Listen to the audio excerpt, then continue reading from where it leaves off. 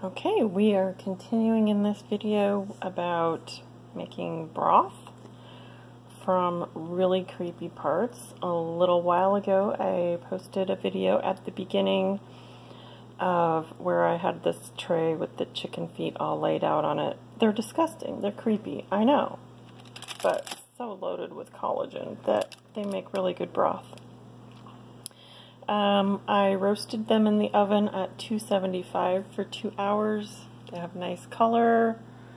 You can see that some fats have come out. The reason for roasting is because they were really soggy. These chicken feet were really soggy before, and roasting them is going to help them keep their form while they're sitting in the crock pot for 12 to 24 hours. Probably 24. So here's my crock pot. 2 days ago, this is all part of my process. You'll find your own process, and really it's different for me every time. This is just what I did this time. 2 days ago I crocked a whole roasting chicken for 12 hours. And then I pulled everything out, separated all the meat, shredded it. It's all mixed together, dark meat, light meat, etc. Whatever organs were in there. Organs are difficult for me. I just haven't got the taste for them, but if I kind of bury them in with the rest, it seems okay. So that came out and then went in the fridge.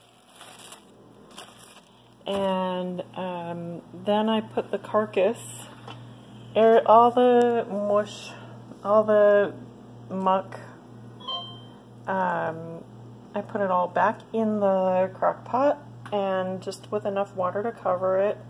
So I now have a really, you can see that it's not very deep.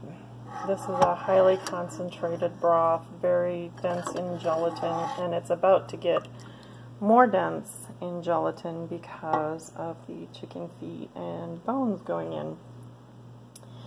So here's the muck that came out, and so first the chicken was cooked for 12 hours before removing, then the bones went in for another 12 hours on top of that. And you can see that they just crumble. So they now are okay to feed to your pets. Look, just turns to mush. So I have gotten the nutrients out of it. You know, I haven't taken to eating bones myself. My grandfather used to gnaw, he used to eat the knuckle ends, the joint ends of chicken bones. It's just not something that I have taken to, but I can handle consuming the broth from the bones. So for me, I've gotten in the broth the nutrients out of here that I wanted, and this can now be given to my dogs to their great delight. This is a big old hunk of skin. I will remove some of the things like skin and excess chunks of fat that aren't good to give to the dogs, and the rest of it just can be kind of mushed up and fed to them, and they will be really happy with it. Okay, so that's where I'm at. The next step, now these are hot because they just came out of the oven. Eek. Right, but you get the idea. So these are going to go in. I'm going to cover them just barely with enough water because I want to have a concentrated broth. And they will go for most likely 24 hours. I will check the chicken feet as I go along after about, or excuse me, they might go up to 48 hours. Because, like I said, with the bones, when they've been in for 24 hours, they just crumble, and then it's safe to give them to your pets. And my pit bull loves, actually my daughter-in-law's little corgi pug also likes to eat these. And I want to make sure that they are safe for them to eat by making sure that the bones are all soft. And so that'll be at least 24 hours. I'll check them at 24, 36, and I might go up to 48 hours in the crock pot. They do start falling apart by then. And the toenails, that's just disgusting, creepy, right? This is the ultimate creepy thing right here. The toenails fall out. They don't soften, so I don't feed those to the dogs.